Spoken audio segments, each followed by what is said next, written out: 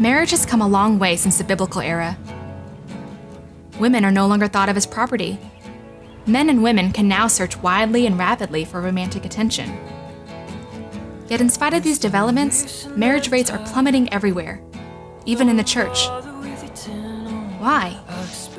In his new book, The Future of Christian Marriage, sociologist Regnerus explores how today's Christians find a mate within a faith that esteems marriage, but in a world that increasingly yawns at it. This book draws on in-depth interviews with nearly 200 young adults in 7 countries. Its aim is to understand why marriage is fading, even within the church, and what might help. Some challenges are old: too few men in church and the lack of stable employment.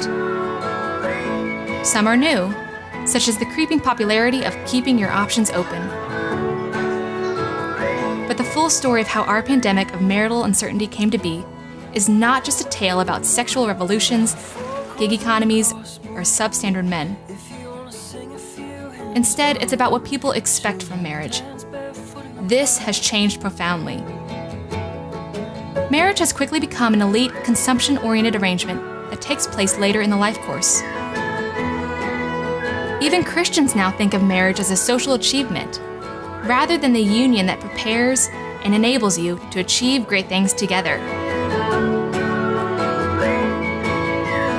But all of our efforts to bend marriage to fit our new desires have not fundamentally altered the nature of the union.